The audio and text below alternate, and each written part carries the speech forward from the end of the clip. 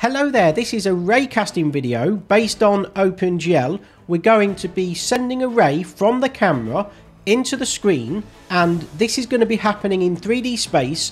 We then use the ray as it projects into 3D space to intersect into any objects that we want, and we can use it to, we call it mouse picking. So you've got raycasting or mouse picking, kind of the same thing, just two different names. Not ray tracing, that's something a little bit more advanced, but ray casting is still the proper name for mouse picking. And so the ray goes into 3D space, will intersect into a sphere, light up the pixels where the ray goes through the sphere, and we can also make the pixels transparent. I'll show you every step that we need to follow to get this up and running, and we've got the full source code. It's a full working example. You can get the source code from my website, but don't go and do that yet. Make sure you watch this video, because obviously you need to understand what's going on at each stage in case you run into problems. Otherwise it's just not going to make any sense. So let's get started. The first thing we need to do is just understand something about the overall process. So let's look at this little animation that I've made. We've got the Spider-Man spinning round. You can see that this is on a 2D plane. And so there's no 3D to this image. So this is basically what you're going to see on the monitor. And it is a rendering of this 3D Spider-Man that you can see just here. If I rotate it round, you can see that we've got the 3D Spider-Man. And if we look straight on, if I just get the angle exactly correct, we can see now that you can almost not see any difference. There we go. So if I move him back, you'll see that that is therefore a rendered 2D image of that 3D Spider-Man. So we're going to, and that's called screen space. So the Spider-Man that you can see flipping around on the 2D plane, that's basically screen space. It's just what you're looking at on your monitor. If we now continue with this animation, you'll see that we're going to NDC space. When you're going through the graphics pipeline, normalized device coordinates, when you get to that stage, gets mapped to the screen. And so this is now going in reverse. So we're starting off with the screen.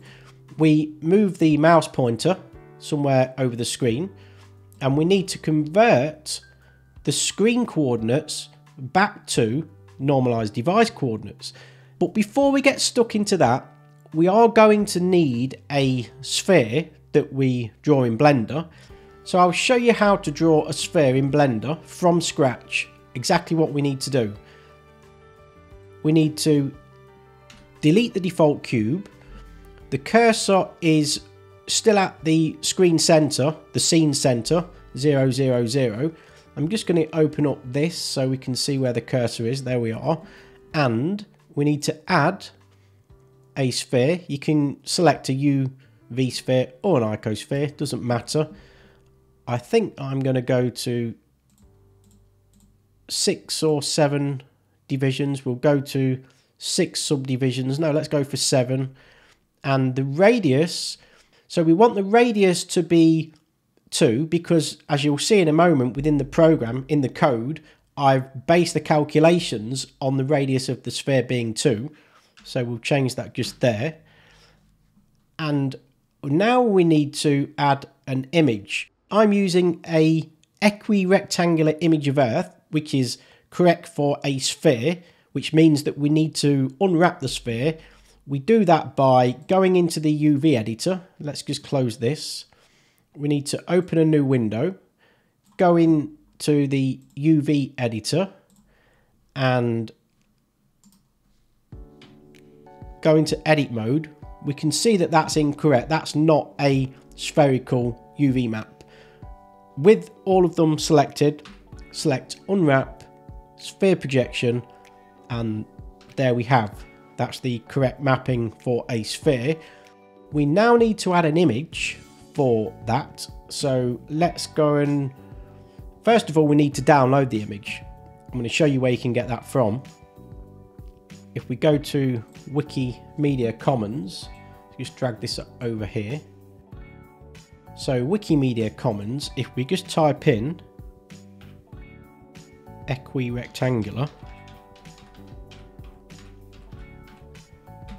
Earth. There's a few that come up and you can pick any of these. I can't find the one that I've got. It was from a long while ago, probably over a year ago, and it looks almost identical to one of these, so you can pick any one that you want. Let's go for this one. We can see that it's in the public domain, and if we go into more details and view that, we can just download it and download the original file, which I'll do. You can see that I've already done that, and then we just need to save that in the images folder. And so now we need to add a new material. Let's select image texture and find the file, release images. There, I've got the two in there, so I'll pick the one that you'll have just downloaded if you selected the same one. And let's go out of edit mode. You still can't see it because we need to go from viewport shading solid to color, and there we go. So we've got the perfect image of our Earth. Now I'm going to be showing you a transparency trick. So once the mouse pointer goes and the ray collides and intersects through the Earth, we can make the pixels, the fragments, light up a different color. And we can therefore not just change the color, we can make it transparent. For that to work, we need to order the mesh faces from front to back. Otherwise it just looks random and it looks a complete mess. It's really easy to do that in Blender. All we do is select all the, let's just close this window now. Select all the vertices. I'm going to open that window back up. And this is why I wanted to show you where the cursor position was. At the moment, it's at 000. We need to slide it back any amount so that it's just outside the sphere, so minus 2.3. And now, select all the vertices, go to the mesh menu, and come down to sort elements, select cursor distance, select faces, and reverse. Now that's actually done, this is weird about Blender, that's actually done what you need to happen. I always feel like there should be a go option on there. So just right click anywhere in the scene and that's gone, but it was done anyway. All we need to do now is export it. We go to export, wavefront object, and I'm placing the object file in the release folder. This is the code that you'll find from model loading part 1 of my OpenGL quick start series. I have added this little mouse callback at the top just because we are going to be using the mouse wheel. Otherwise, there's nothing different from what you've already seen up until we get to pretty much here, where I've titled it sphere variables. So the first thing we've got is a few transformation matrices. We'll look at what those do as we go along. So just these 3 transformation matrices that we need to add, and we are going to translate the sphere. In Blender, we created it at position 000 because we didn't change the cursor position, which is where we want it at the center of the scene. And so from that position, we get to control in our program exactly where it's going to end up. So just here, you'll see in the notes that I've put change sphere position from Blender 000. So I'm setting it back 7 deeper into the screen. There's the radius variable that you need to remember to set to whichever size you create the sphere at in Blender. So you can create the sphere any size you want, but this has to match, otherwise it isn't going to work because the calculations need to match the geometry of the model that you create in the modeling software. Obviously I'm using Blender, you could be using something else. I've created it with a radius of 2 like I just showed you, and therefore we set this value to that same value. And now this is not much code here either. I mean, we only need to do just these few lines of code and that's the ray done. We've created the ray. We've also got the option to use GLM unProject, but I just thought if we do it ourselves manually, it's going to make a lot more sense GLM does all that for us. If we don't have any clue really how that's working, it's just going to help us a lot if we do. So I thought it's better if we just do that ourselves, and then we can compare the results with GLM just to prove that we've got the right answer, because we know GLM's correct, and if we can get the same values, then we know that we've done it correct. So I just thought, let's do it ourselves. First of all then, we've got these 2 lines of code which get us from screen space, which I'm just going to drag that window back over. As we go from screen space, again you can see Spider-Man flipping around, that screen space now, we go to NDC space with these 2 lines of code. We've got the mouse position, X and Y positions that we get off GLFW. We divide 2 by the window width and window height, because that gives us the fractional value of NDC space. We know that the NDC cube is -1 to +1 in all 3 axes, and so that's a total size of 2. If we divide that 2 by the number of pixels, the window width, number of pixels and height, it gives us the fractional value of NDC space. Therefore, when we times that result by the mouse position, again in screen pixels, it gives us the correct percentage answer. So that's how we get from screen space to NDC space, which is pretty straightforward. But this is where it gets trickier, because what we need to do now is go from NDC space back to 3D space. It looks similar. So for example, when I work this animation now, you can see that we start off at screen space, we go to NDC space, and then we go back to 3D space. And so the frustum is representative, it exists within 3D space. Screen space, NDC cube, back to 3D space.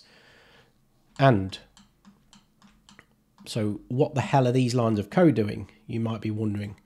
I'm going to explain that to you now. So we need to work out the height of the near plane and the half field of view. So the field of view, the full field of view is both sides of center, and we're going to be working with a right angled triangle. So we're going to be looking at the calculation just from one side of center. So it's half the field of view. So FOV divided by 2.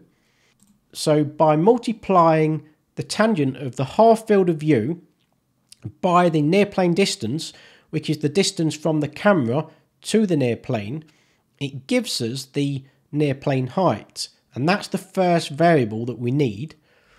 So how do we get the Y value from NDC space scaled back to becoming the viewport window of the view frustum? We do that simply by multiplying the percentage by the near plane height, and that's it. It's then just proportionally in the correct position. And that's all you need to do. But because we're not working with a square window, because I've got a widescreen window, we also need to apply the aspect ratio. So it's the same calculation for the X value. So we're still going to times that by the near plane height. That would work if it was square, but because we're going wider, we multiply it by the aspect ratio, and that gives us the correct X value at that point as well. And we've got the point because we've now just added in the near plane value. So that's brilliant. One more thing we need to understand though, and this is, it's not too bad to understand, but I find this a little bit tricky, but it's important because we need to have some idea of what's going on with the view matrix rather than just sort of assume that it takes care of things for us, because it really does change how you're thinking about 3D space again. So we've got the camera position, which we know is correct, has to be correct because we pass that into GLM. So at the top, like we do for any of our programs, we tell GLM, just here with GLM look at, we pass it in the camera position. So we know that the camera position is at the correct space, the correct position in 3D space for the calculation. But do we think we've now got the correct point in 3D space for the near plane? Because we're going to be going from the camera position to the point on the near plane to get our ray. That's the ray that we're casting, call it a direction vector. we think we've got the correct point on the near plane, but we haven't. We have to invert the view matrix.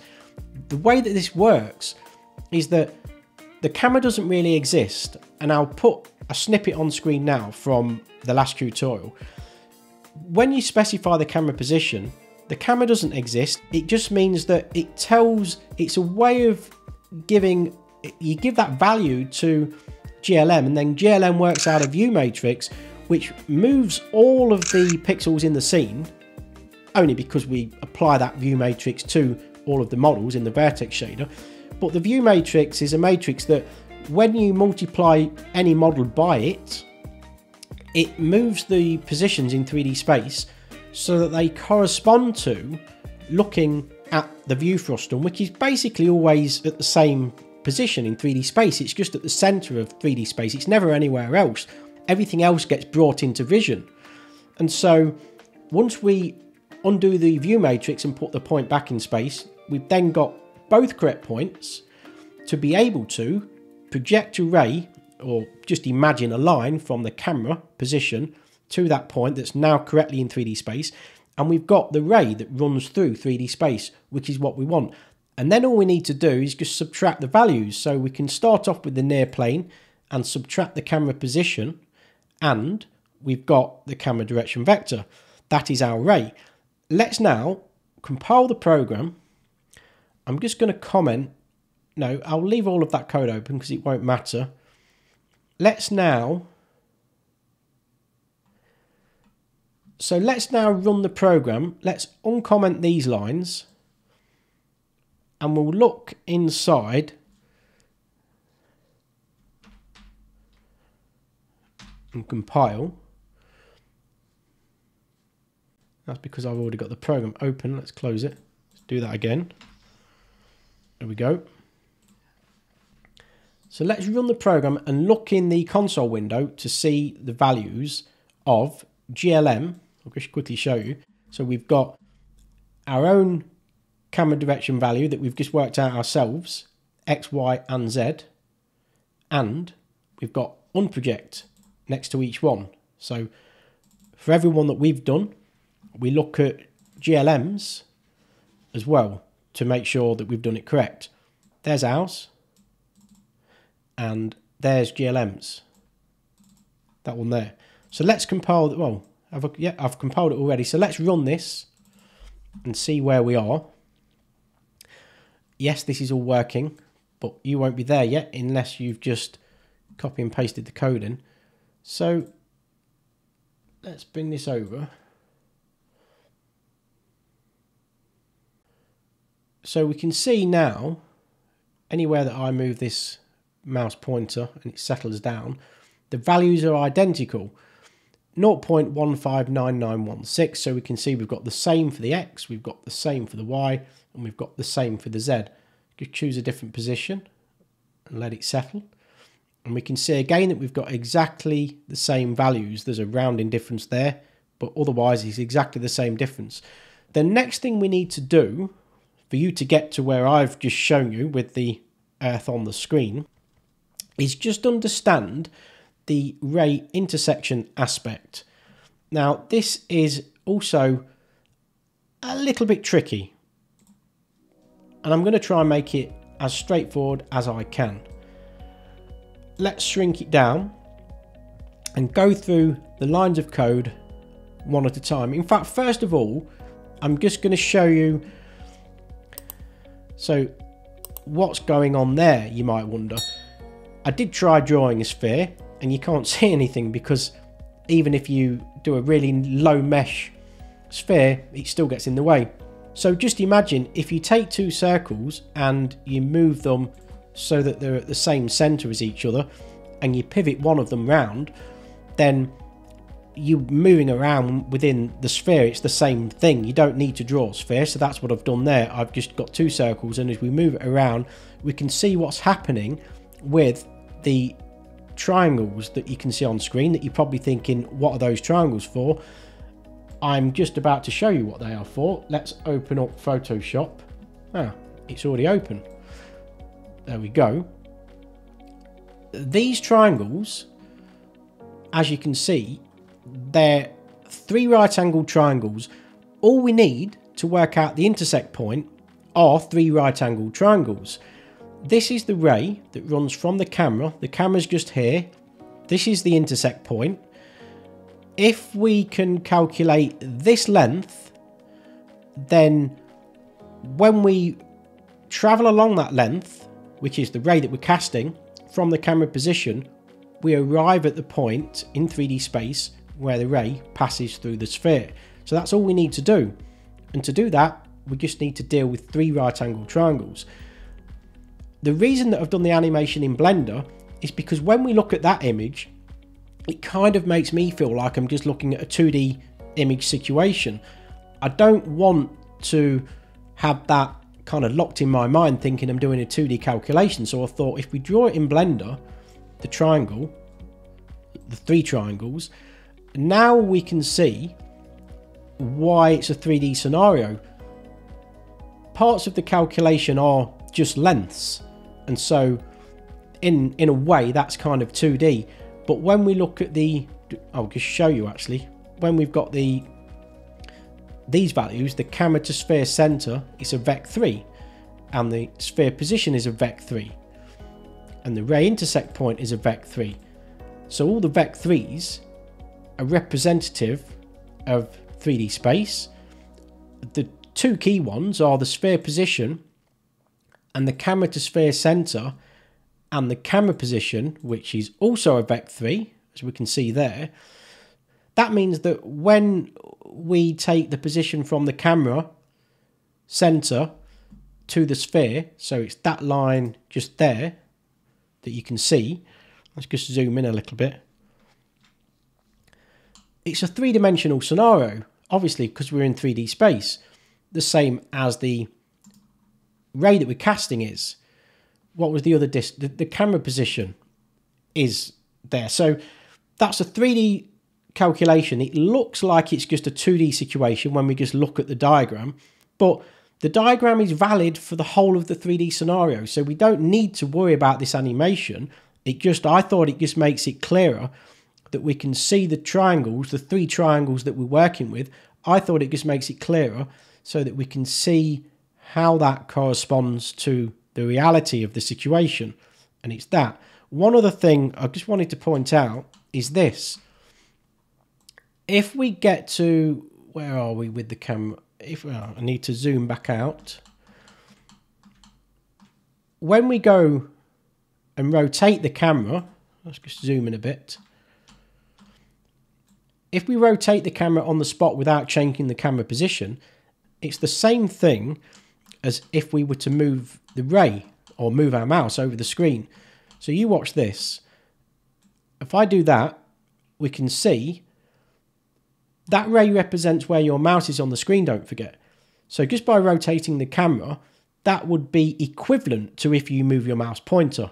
But watch what happens when we move the mouse position and do a couple of things in combination. So let's rotate the camera and also move its position. The triangles all change. So, but notice that there's still right angled triangles. So that geometry that we've just looked at, that we're looking at now, is true to the whole situation, again, regardless of the camera position and orientation and everything.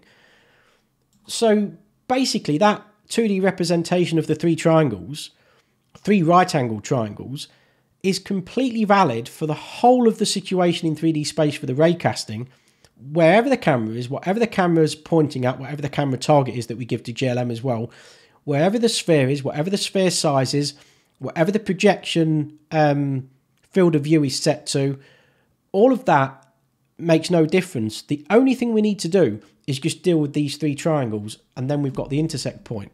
So it's kind of surprisingly simple once you realise all that, but at the same time, getting to the point to realise that it's fairly simple is fairly complicated now. Anyway, so let's have a look at sphere position. Look, we need to go through these lines of code a little bit at a time. Let's just close the Solution Explorer. There we go. Got a bit more room. And just shrink that down slightly. Right. Sphere position. That's easy because it's simply the GLM vec4, which is, we need to put that always on top. That's better. Right, so we've got sphere position. In Blender it's at 000, and we transform the position of the sphere by the transformation matrix, which we're not doing that yet, and I'm going to leave that in. I'll just quickly show you in the vertex shader. I've got 2 copies of the vertex shader open. The minimal vertex shader that you're probably likely to see in any example that you're ever going to go through, it's not even got, I mean, it's just 5 lines of code. This is actually the full version, which we'll get to in a moment, where we use the transformation matrix. I've commented it for this stage that we're at, and therefore that's not going to do anything because it's not being used in the vertex shader. The sphere position, therefore, is just what we set it at the top, which is this spec 3. And we want camera to sphere center. That's easy. Just the sphere position, take away the camera position. So that's not complicated. We need to work out the angular difference between this line, which is the camera to sphere center, as you can see now, highlighted in Blender in orange, and let's just select the ray and that. So ray direction and camera to sphere center. This is the angular difference between those 2 lines, and once we've done that, we've got radians and degrees. I sometimes put things in degrees just because I feel more comfortable working with those units rather than radians. It might even be that you'll see certain values in degrees that I've ended up not using, but just ignore that if you do. We need to work with radians when we're asking for GLM to give us the angle between 2 different vectors through 3D space. So now that we've got the angle between the ray and the camera to sphere center, that means that we can work out the length of this side. So just taking the sine, which is opposite over hypotenuse, we've got the sine of the angle, angular difference, multiplied by the camera to sphere length, and that gives us the length of that side. So that's the first step. So once we've got the length of that side, that's the main outside triangle, the overall thing. So that side, them 2 sides, if they were joined together, and this side. So that's the length of the opposite side for the overall triangle. And we now have small triangle 1. Small triangle 1, and we're nearly there, so it's not much to do.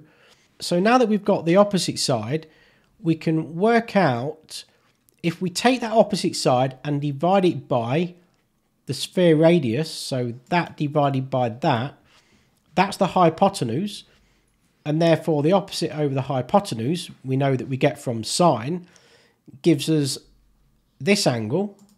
Now we know that any line that spans away from any other line, the angle either side of that line has to total 180 degrees. So the angle that we've just worked out, plus that angle, must be 180 degrees.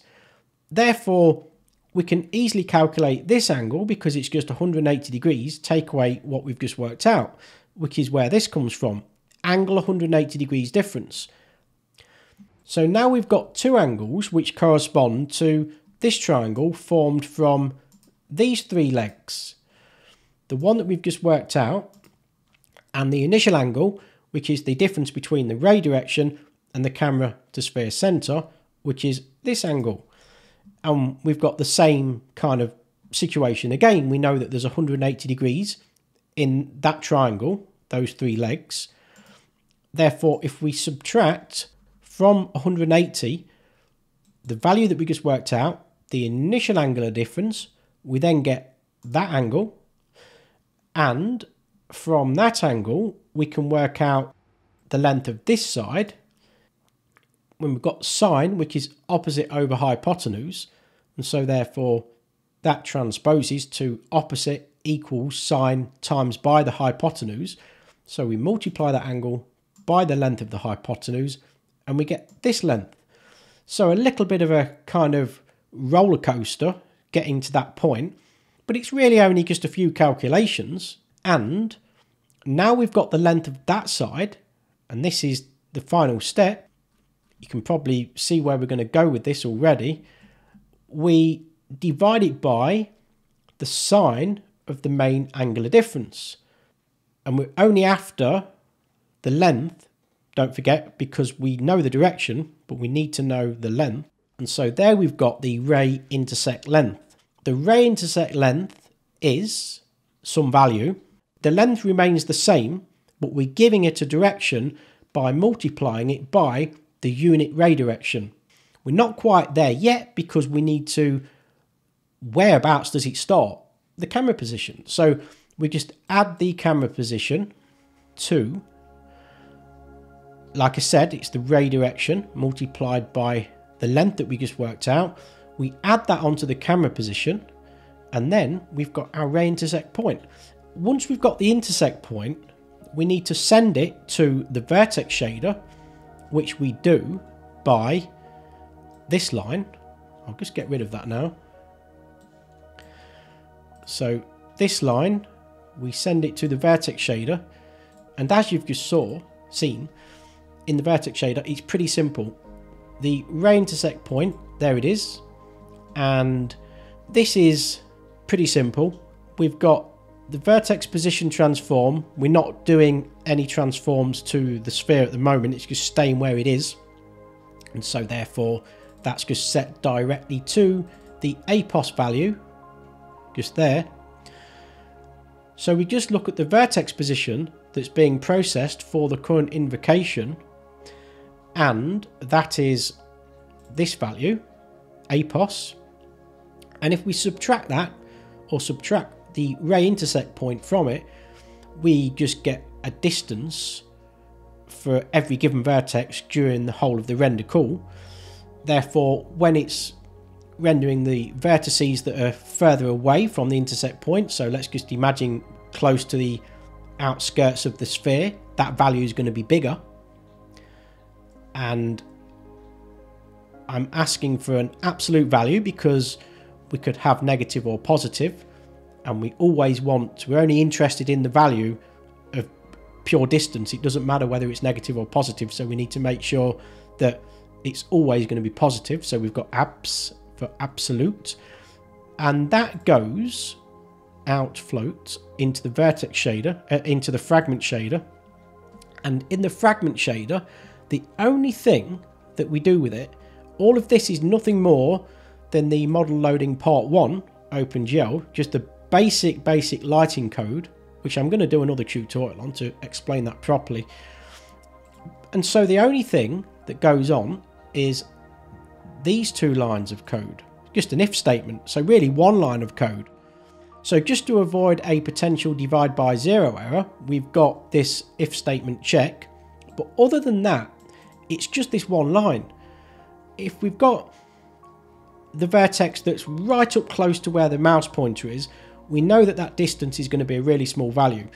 Therefore, if we divide 0.1 any value, but I've just found out that this is a good scale to start off with. So if we divide any value, but we've got 0.1, divided by that point, that distance, which is almost nothing because it's right up close to where the pointer is, it's going to be a big result, because obviously when you divide any number by a smaller number, you get a bigger result, and therefore it's going to be greener closer to where the mouse pointer is. If the distance is really big, so for the vertices that are furthest away, nearer to the outskirts of the sphere for example, then you've got 0.1 divided by a really big value, and so it's going to be a really little result, and so you're not going to get hardly any green. And so just that one single line is how we make a concentration of change just local to where the mouse pointer is intersecting into the sphere. So let's go back into the main program, and so we need to now enable this. Option 1 is the best option. So let's just undo this. Well, I say option 1 is the best option. It's the mouse control. It's the one I prefer. I want Earth to be controlled by the mouse position, but I want Earth to stay at the same position along the Z-axis. So I only want to control the X and Y position. And to do that, we need to work out where our projection, where our ray that we've cast, that we've now just worked out how to calculate the intersect point. But I want to know where the point is in 3D space that the ray crosses over the same, becomes the same Z distance as the sphere itself. To do that, we first subtract the near plane point Z value from the sphere position matrix Z value.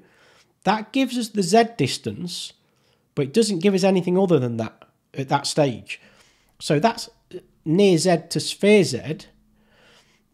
If, however, we divide that Z value by the Z component of the ray direction, that then gives us the multiple of our unit ray vector, direction vector, that we would need to travel that many of our direction vector to end up at the same Z-axis value that the sphere's at. So we multiply that value by the ray direction and add that to the point on the near plane, which represents where our mouse pointer is, and that will take us to the ray point at sphere Z, which is this variable. Once we've done that, the only thing left to do is work out the difference between the X and Y values. Well, that's really easy, because if we look ray point at sphere Z, so that's an actual location in 3D space, we can just simply read off the X value, read off the Y value. Same thing for the sphere position. Again, that is the fourth column at position 3. X is 0 and Y is the next one, so that's position 1. Both in the fourth column, obviously. And if we therefore subtract those two values, the X from the X and the Y from the Y, we get the difference in X and Y position at that given depth value. And then all we do is translate the sphere position matrix by those differences, difference X and difference Y. You'll notice that I'm multiplying the two values by 0.03. That's just to stop it going there instantly. I think it just looks a bit better. You can kind of see what's going on more, rather than just have the Earth instantly sticking to wherever the mouse pointer is. Seeing it go there just with a little bit of a delay just looks more interesting, I thought. So that's why I've done that. Completely optional, you don't need to do that. And the mouse wheel, as I showed you at the beginning, we're getting that from the GLFW callback. I'm just multiplying that by 0.5 just to slow it down slightly. Don't need to do that either. And so it's just those three values. We now need to compile it and run it, but not until we've enabled the code that I just shown you in the vertex shader. We do pass that transformation matrix over on this line. That's the one I showed you that was commented. So we need to uncomment it like so, and I will comment this and uncomment this, and I'll just quickly show you the difference. Not really a lot. We've now got the transformation matrix, so therefore, rather than just sending the point through to the fragment shader directly from APOS, we multiply it by the transformation. That's the model transformation matrix. Sphere transmat is the model transformation matrix. No different to anything you've done in the previous tutorials. Same thing with the normal vector. Rather than just sending it straight across, we transform it by the model matrix again, and we just insert the transformation matrix just there in between the view matrix and the vertex position APOS. So we've just inserted it just there. If we now save this and let's compile and let's run that and see where we are.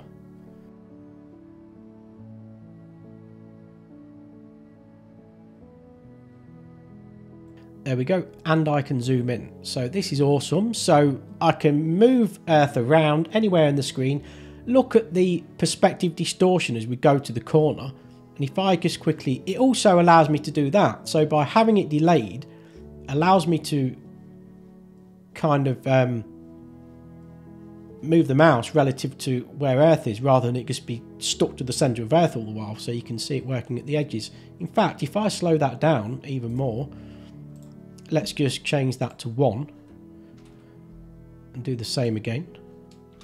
Compile that and run it. There, that's much slower. So there we go, we've got a fully three-dimensional example of ray projection, and I think this is really good. We can go into there, we've gone past the near plane now, so it isn't working. There was one last thing I wanted to show you. First of all, I'll just quickly show you those random orbits. You don't really need to do this. It's not that much fun, but I just thought I'll do it. So we just need to uncomment that section. That's option 2 that we're now going to be doing. Comment this. Uncomment our random code just there. And let's compile and run that and see what we get. There, that's better. So we just need to move the camera way out. So we can see now that we've got Earth, and if I just leave the mouse pointer as it goes over, you'll see it flash. There you go. Let it glide over. There you go. So we've got, we can't control it with the mouse anymore, because obviously this is just a different way of manipulating the position of Earth. But the point is, it absolutely works in every scenario. So this is really, really, I think it's mega cool, to be honest. I love it. So that was just adding the green on the Earth. The only thing I haven't shown you yet is how we set the transparency up. Just go into the fragment shader, and we need to comment this line. That's the one that adds the green, just there. And uncomment this line. You can see that the only difference is that we've got .g and .a. A is for alpha, and so we're just changing the alpha value in exactly the same way as we did before for the green value, and that's it. So we just need to click save. So let's run this and see what we get. And there we go. That's what, if you recall, you will have seen at the beginning of the video. We can zoom right in there, and let's just change the value from 0.5 to 1.5 and see what difference that makes. See, we've got a much bigger transparency circle, so that's cool. One thing I just wanted to show you before we finish, and that is, you only allow something to happen, like you've only got the ability to drag Earth around the screen when you click the mouse button, but you have to be, the mouse pointer has to already be over Earth. So in other words, you're doing a collision detection with the mouse, and then you're locking on with the button and then dragging. If you want to do that, you need to know if you are intersecting or not. It's one thing working out the intersect point, but that kind of, when you think about it, that's not a yes or no, am I intersecting? You've just assumed that the geometry is going to work out. Well, we know that if we go past the limits of right angled triangles, something's going to go wrong. And this is why it's well worth just having a quick look at what I'm going to show you now. So if we look at the ray intersect point, now we've got both things on the screen. Watch this. So we can see that the points that we're calculating through that intersect calculation are given as valid values. But look at what happens as soon as I go away off the sphere. They're all not a number. That's because we've basically crashed the three triangles. The geometry of those three triangles is valid, those three right angled triangles. It's valid for the situation that we saw when we drew the 3 triangles, and we see it moving within the spherical scenario when it's rotating around the 3D space. If you were to project a line outside of that spherical distance, the right angled triangles become invalidated. You can take advantage of the fact that we're getting not a number once the mouse pointer is outside of the sphere for collision detection.